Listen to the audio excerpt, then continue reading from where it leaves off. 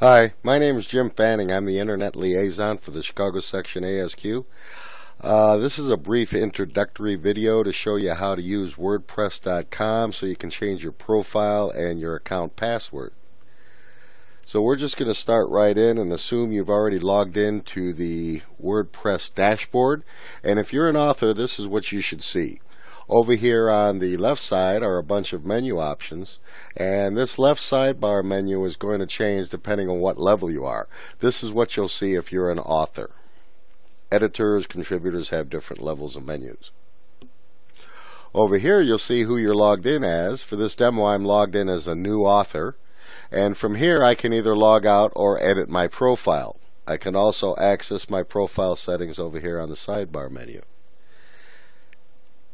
And that brings me to the profile options page. First, it starts out with personal options, things like the color scheme you want to use when you're in your post editor, different keyboard shortcuts that you can enable or disable, proofreading options, and different editing options.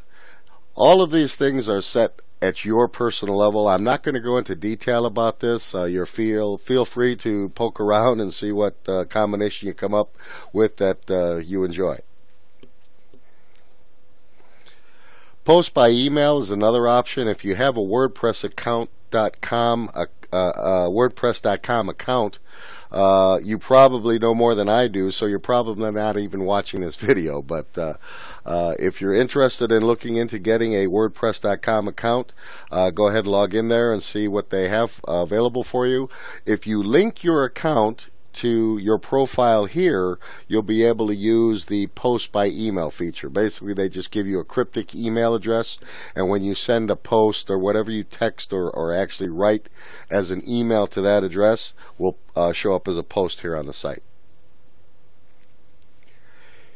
Here you can see your username. This is set by the admin, so it can't be changed. But right below that, you have your first, last, and nicknames. These things are things that you can change. You can just, change how your name appears to the public.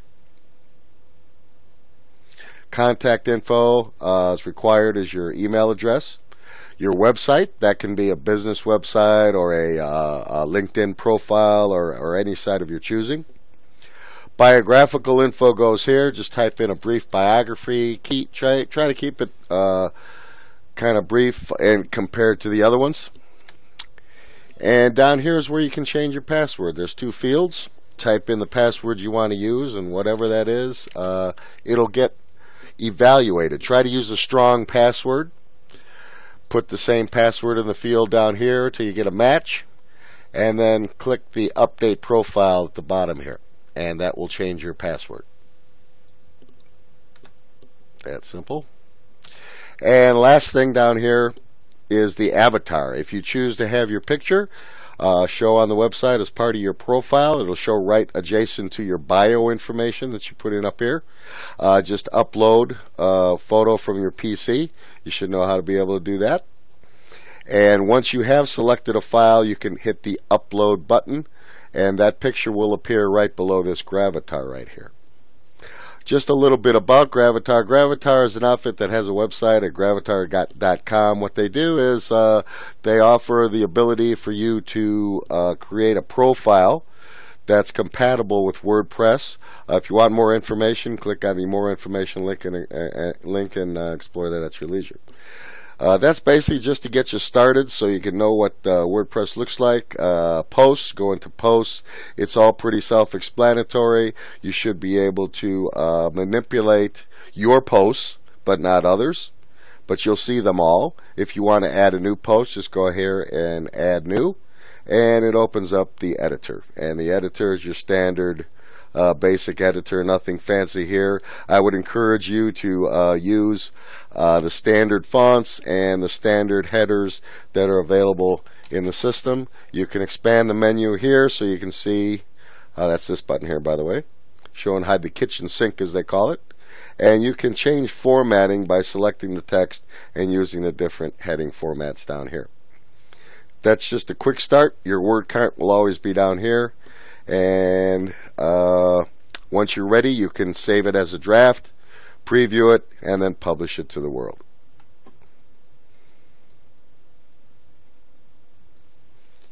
And that's the end of the brief introductory video.